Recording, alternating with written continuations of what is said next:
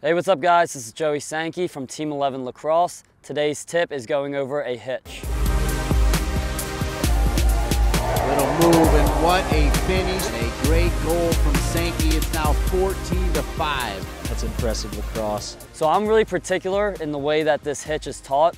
I see a lot of players, they do this hitch and then they come back up, which basically takes away from everything. So when you do this hitch, what's really important is that you come down here and then you explode off towards the middle of the field right away. So you don't want to sink in and then come back up.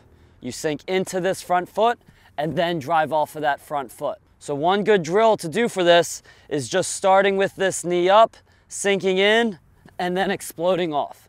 So you want to think of it that like you're a sprinter, you sink into this foot and then sprint off of that front foot. So the first thing when doing a hitch is that you need to sell it that you want to shoot. So it's about getting your eyes up, your chest up. It's also about your body language. You want to catch it, you want to act excited to shoot. You don't want to have your eyes down and just kind of go through the motions.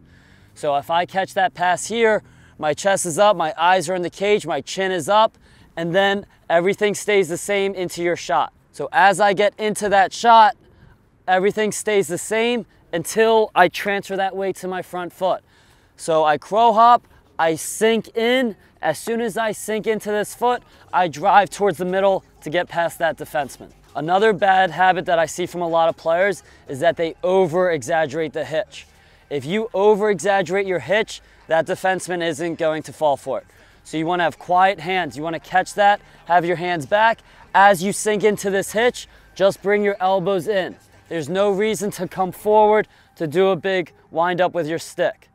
The other thing, if you come forward with your hands, now that's taking your momentum away. You just want to sink into that front foot, bring your elbows in, and now you're in a position to explode past that defenseman. You should know the business is competitive. There's a lot of people that I'm better than. Even veterans ain't got the knowledge I do. I've been reinvesting all I ever spent. Stop pretending like you poppin'. So the hitch that we just went over is the more traditional hitch. You sell that hitch, you get topside past your defenseman. So as you get older, defensemen start to take a topside approach. So they won't let me get to the middle of the field. So what opens up is a hitch down the alley. So if I catch it here and that defenseman approaches me topside where I can't do the hitch and get to the middle, now I have the option to do the hitch into a split dodge. So this is a really effective move, especially for midfielders. What's important about this hitch is that you accelerate through, get past your defenseman, get your shot off quickly. It's really important what you do with this front foot and this front hip. You want to bring it up, sell it, and you want to step out.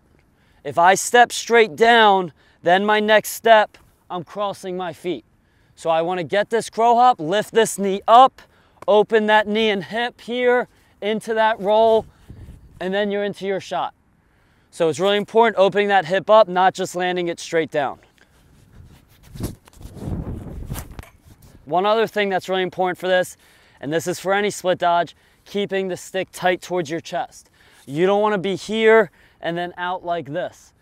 You want to have your hands back, you want to punch this left elbow in, roll the shoulder. Now you're protecting that head of the stick from the defenseman here, and it's tight. If you roll your shoulder, turn your hips, now you're also in shooting position. So a lot of reasons, a lot of benefits to turning that hip, turning that shoulder. After I get it, I reinvest. After I get it, I reinvest. After I get it, I reinvest. Stack and put it back in it. After I get it, I reinvest. After I get it, I reinvest. So those are your Team 11 tips for the day, going over the hitch topside, hitch underneath. Hope that helped. Make sure you guys share this with your friends and subscribe to our YouTube channel as we'll keep sharing more videos.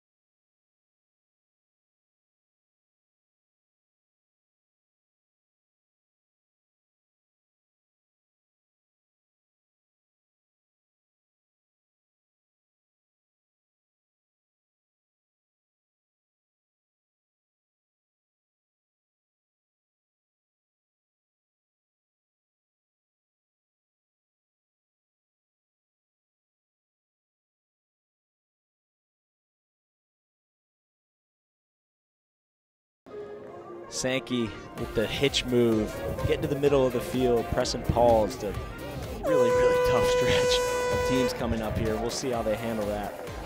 A beautiful St. Patrick's night here in Chapel Hill, and the Tar Heels knock off Harvard by a score of 15-10.